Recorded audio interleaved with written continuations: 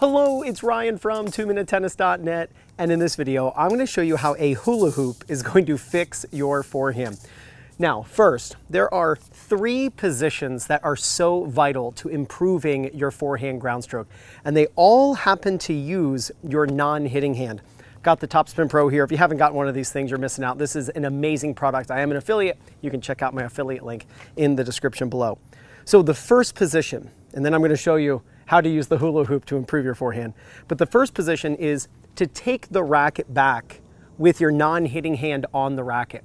Don't think of your take back as just one hand. Don't think of your forehand as a one-handed stroke, but actually think that you're going to take the racket back with both hands. Did you just see what just happened there? You should rewind and just watch what happened as my neighbor takes his dog for a walk. You got to see what that just was. You want to take the racket back with both hands. You don't want to take it with just your arm. Think of the take back as a torso rotation, that you're turning your body rather than reaching your arm back. It's going to make a world of difference in your ability to hit all areas of the court and to be able to uncoil into the forehand. The next idea, and then I'll show you the hula hoop. The next idea is when you're contacting the ball, it's really important where you position your non-hitting hand. You do not want your non-hitting hand down here as you're making contact, where this hand is dropping, but rather you want this hand rising as you're hitting the ball. This is where the hula hoop comes in. If you have a hula hoop, and I'm not super tall, I'm only 5'8", but what you can do is kind of smush it a little bit, since my arm's not long enough.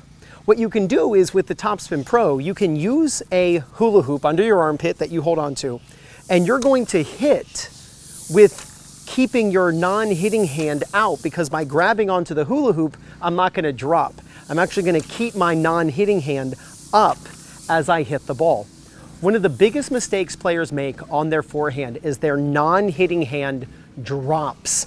That negates hip turn. Your right arm's trying to swing forward, but your non-hitting hand is dropping, and you end up hugging yourself. You feel like you're in a straitjacket, right? So you don't want to be dropping this non-hitting arm. You want this non-hitting arm rising, which is why the hula hoop is going to make a world of difference in that. And then last is going to be catching the racket in the non-hitting hand. You know, a lot of players think, oh, that's just for beginners. No, it's not. Watch Dominic Thiem when he practices his forehand. I know that when Dominic Thiem plays a match, he's not catching his racket every single time. But go on YouTube right now and look at Dominic Thiem practicing his forehand and watch him catch the racket every time. And you tell me if you think it would be easy to rally with him when he's playing or just rallying like that in a practice, session. It wouldn't be super easy to play with a Grand Slam champion across the net, even if he is catching the racket with his non-hitting hand.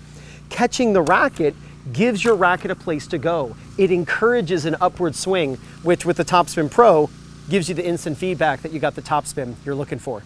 So take your racket back with both hands.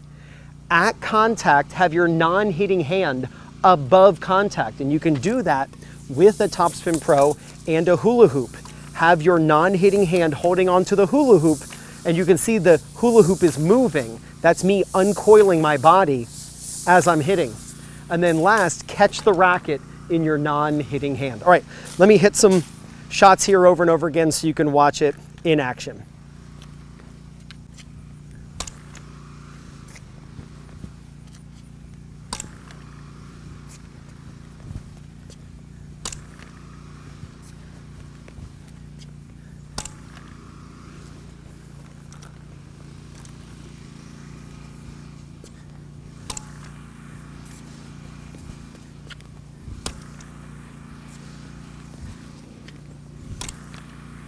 I take the racket back with 2 hands. I make sure that as I'm hitting the ball, the non-hand is above contact and that it's rising as I'm hitting.